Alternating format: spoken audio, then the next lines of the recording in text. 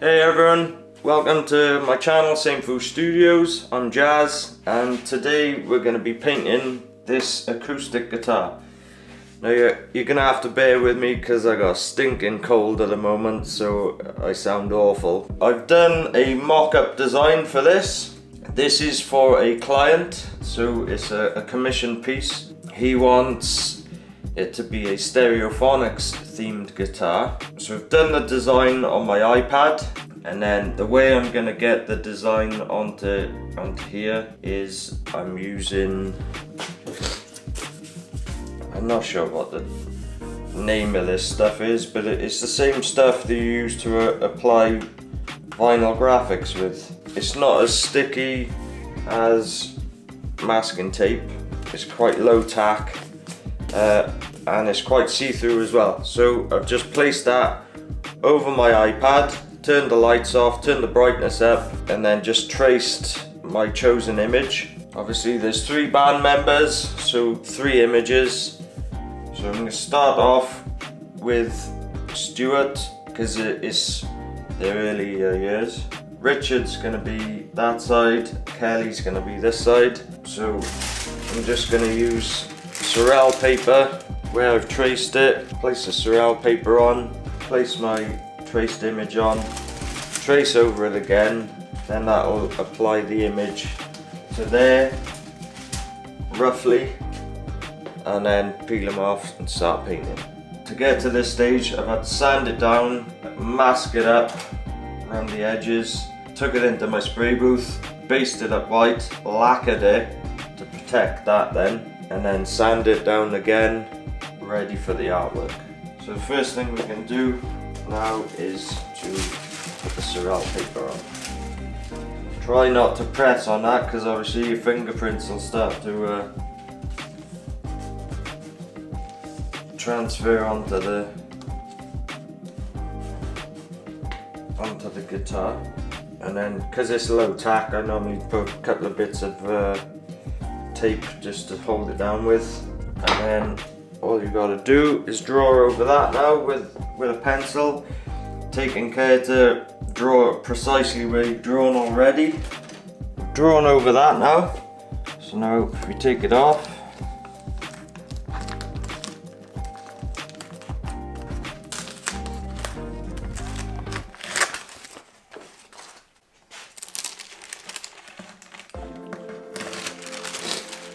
and there's our faint design on there. So what I'll do now, where on the actual photo bits of it were missing, I'll interpret where they're going to carry on. So the drum is going to carry on by there, so I'll draw that in, and the cymbal, you need the corner there, and then obviously the stand for the cymbal is going to continue down in his chest and his arm and stuff. Before I do any painting, I'm going to get Kelly mapped out onto there, and I'm going to get Richard mapped out onto there now. So that's Richard, and then you got Stuart in the middle and Kelly on the left.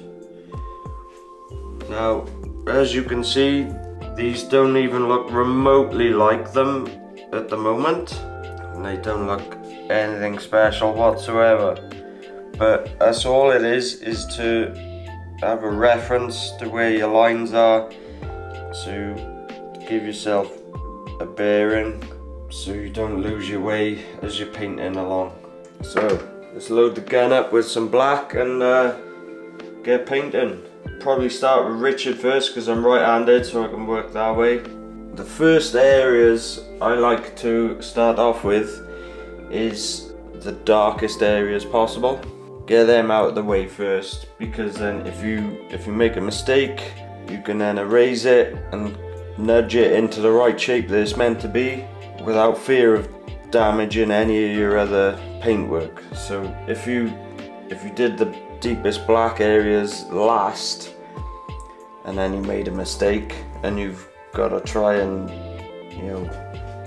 put it right, then you risk taking away paint that you've put on in other areas then. So that's the way I like to do it. Again, there's no right or wrong. I just find that much easier, and sort of more common sense, but do whatever suits you. So first area I think I'm going to do is the top of the guitar.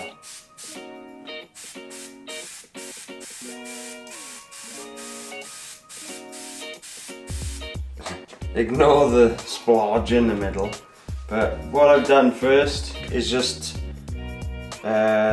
based it up with a light shade of black just to get my bearings, and then I'll start going in with a darker black then.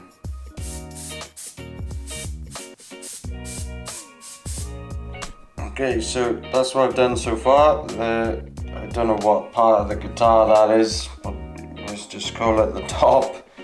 I'm not an expert on guitars, so I've just based it up with a light grey. Then I've done my dark areas. Next part to do is to get the all the detail in and where the lighter areas would be. Stage 1 is now complete, so that's all the darkest areas possible on there. Although it's not like a really crisp photo that I'm copying from, there's no like actual really precise lines, but where I've blacked in a few of these areas now, there's some overspray in areas that I don't want, so I'm just gonna get rid of that now. So a main one is this part of his coat isn't quite the right shape. There's like a little more of a waviness into it, so I'm gonna do that. Any other areas I'll tidy up now with the fiberglass pencil to make the lines a bit better, and then we'll go on to the next darkest colour. So one down, probably more of this shade by here. So there's the guitar strap I gotta do, and then yeah, just keep going from darker to lighter and tidying up each step as we go. Some people will say, oh, why didn't you stencil it out? Well, the photo that I'm using, the photo is taken from in the crowd, so Kelly Jones is quite far away from the camera, so you're not going to have precise sharp lines around the edge, and if you stenciled it, you'd have really sharp lines around here, but then all fine lines, you know, like semi-blurred lines in the center of the image, and that would look odd. So it would look like he was really in focus around the edge, but not in the middle, so it wouldn't make sense. So that's the reason why I do it all freehand. Obviously, if it was like the camera was right next to him on the stage, then yeah, you could then stencil it because it's going to be really sharp, crisp lines. Now some other people will say you shouldn't be using tools to take paint away because that's cheating. Well, who said? Who made the rules up? I've heard it time and time again, where it's a big argument in the airbrushing industry for some reason. I have no idea why. I don't consider myself an airbrush artist. It's just an artist. Use whatever tools you got at your disposal to paint something. So if you want to use a brush, use a brush. If you want to use an airbrush, use an airbrush. If you want to take paint away with tools or erasers, crack on. No one said there's any rules to get the job done. As long as it looks good at the end of it, it doesn't matter what tools you've used.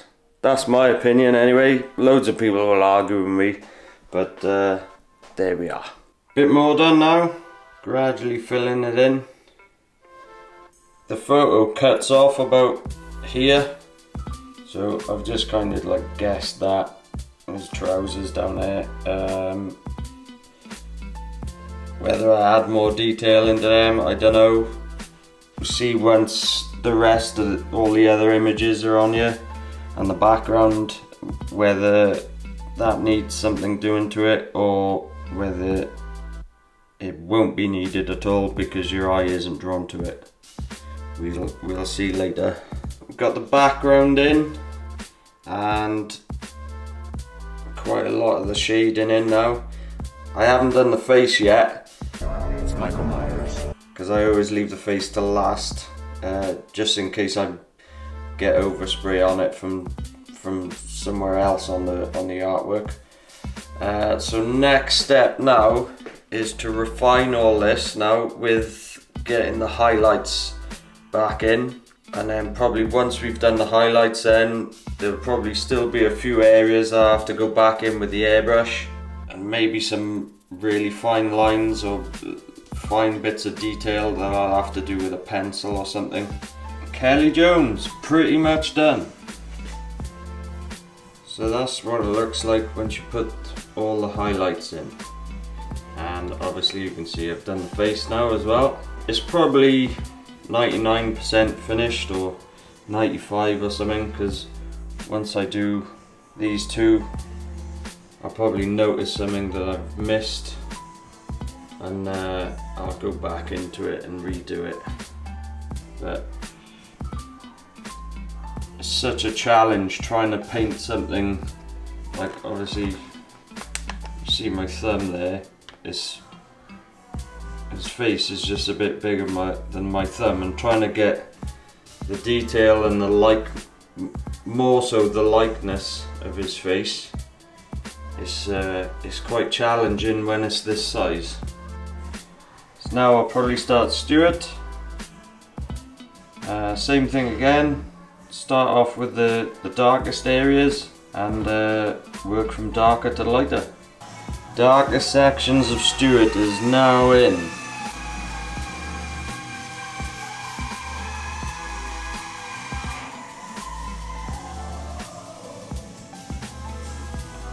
Next step, medium greys or blacks. Got a bit more done now, and I think I'm going to start doing the highlights now. I have done a little bit on the face, but I need to get the white areas back in now so I know where my bearings are. So not far to go now on Stuart Cable. Stuart Cable is in the house, smashing those drums.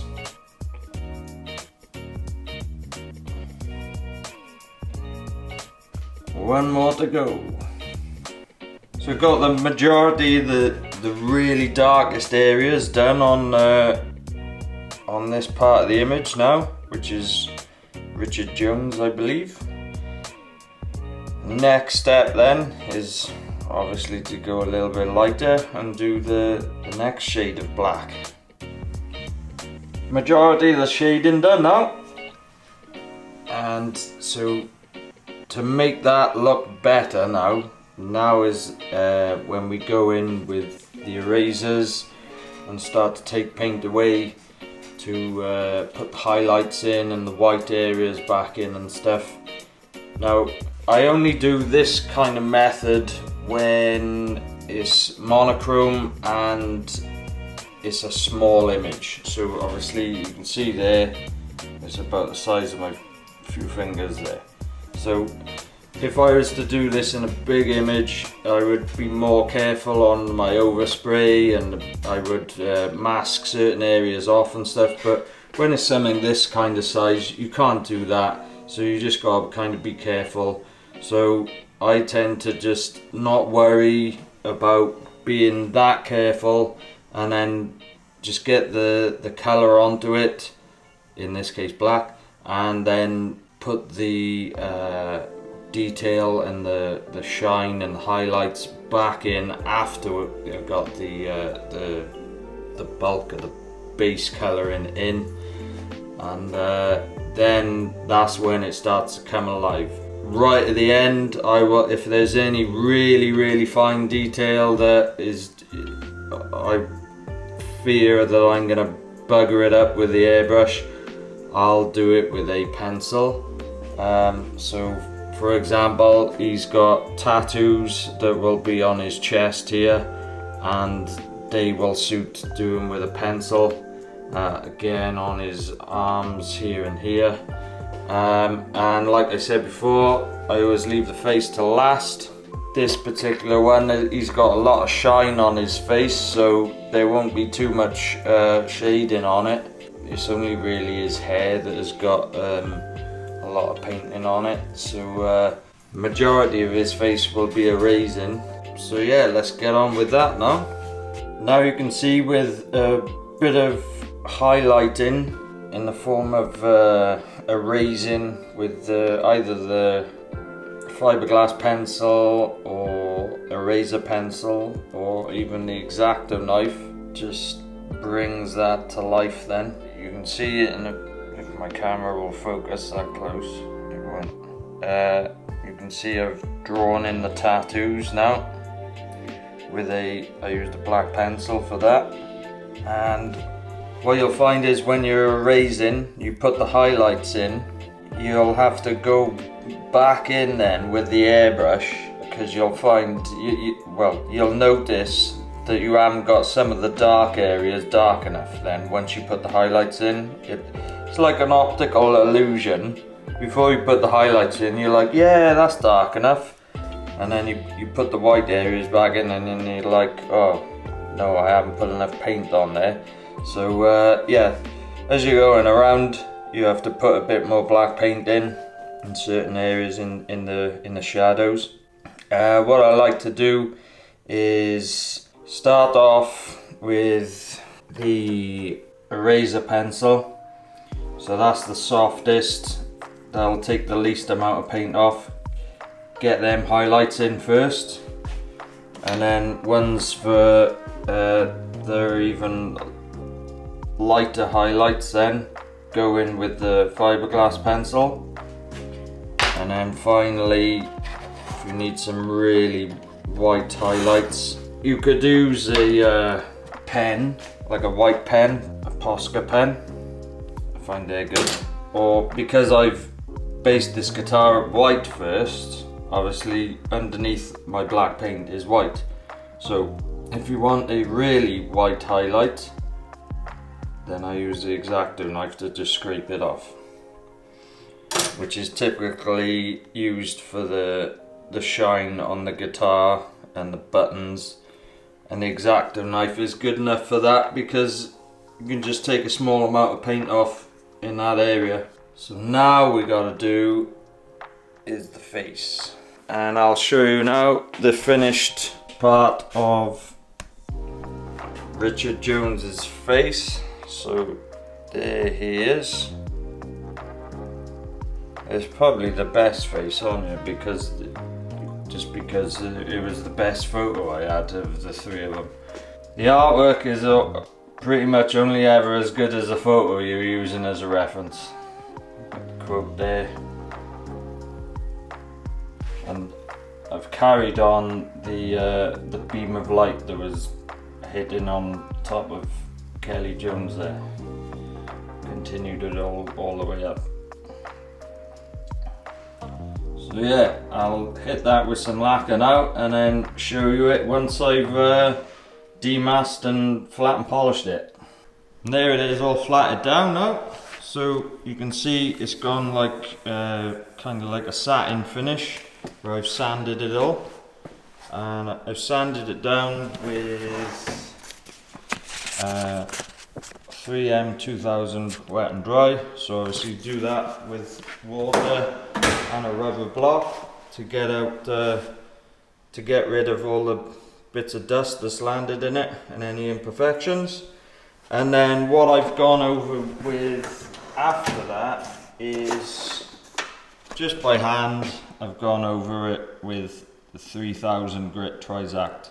It is designed to go on a DA. It sticks on with Velcro, but because it's only small, I've just folded it in half and done it by hand.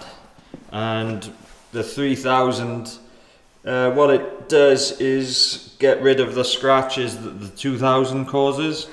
You wouldn't think 2000 grit sandpaper actually causes scratches, but you'd be surprised it does. So going over it with the 3000 then actually just makes the job easier for the polisher and the polish then. So you haven't got to work quite as hard, and yeah, just gets the job done quicker and a nicer finish. So here we go with the polishing then. What I'm using for the polish is G3 Premium, and I've got a little air polisher there. And don't forget, if you're using an air one, they're bloody loud, so get some ear defenders on.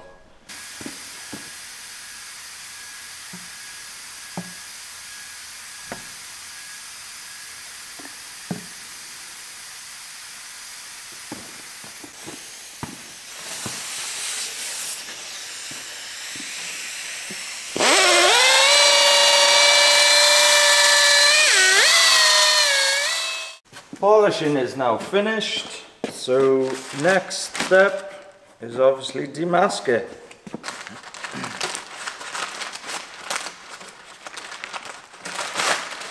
Went over it twice with the polisher.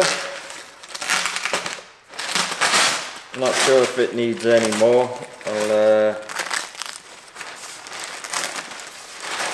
Might assess it again later once the polish has dried off a bit. Usually reveals something that needs a bit more polishing.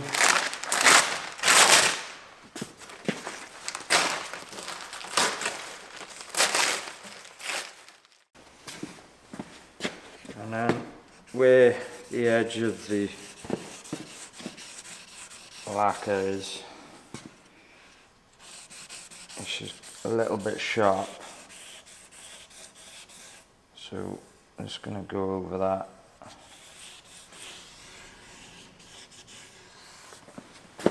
A little bit of 2000, just to blunt it off. Because we haven't lacquered any of the side, let's keep that satin. Just rub a bit of polish over it as well then.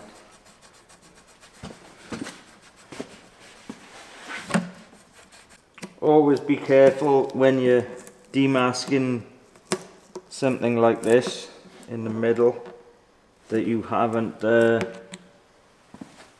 built up the lacquer too much, and the lacquer is sitting, obviously the lacquer will go over the masking tape, but be careful that it hasn't built up too much over the edge of the masking tape. Because if you go to peel it off, you'll end up taking the lacquer with it and then peeling the lacquer off the actual artwork. So if you think it's built up, then you'll have to cut it with a blade. So all the polishing has been done now and all the demasking has been done. All that's left to do now is to build it up. So obviously you've got strings and what have you to go on. I won't be doing that because the owner of the guitar stripped it down and I haven't got a clue how to put a guitar back together. Obviously it would be nicer if this bit was removed. I don't even know if it can be removed or not. It's probably glued down, so you would just get a nicer finish on it without that being in the way. But yeah, all the artwork done and lacquered, so we've got the quote there. Not really sure what significance that is. The customer's brand on there. He's going to be selling guitars. And then you've got Richard Jones there, Stuart Cable, and obviously Kelly Jones.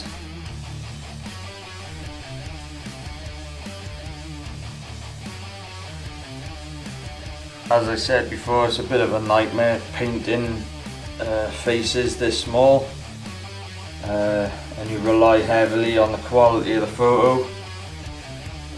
For some reason I can't seem to find very high quality photos of the Phonics when they're playing, and that's what he wanted, was when they're playing, not posing for photos. So you can only really do is paint it as good as the photo, really. So that's how I painted this custom one of one Stereophonics guitar. Thank you very much for watching. Click on the subscribe button for more the projects I get up to, and I'll catch you in the next one.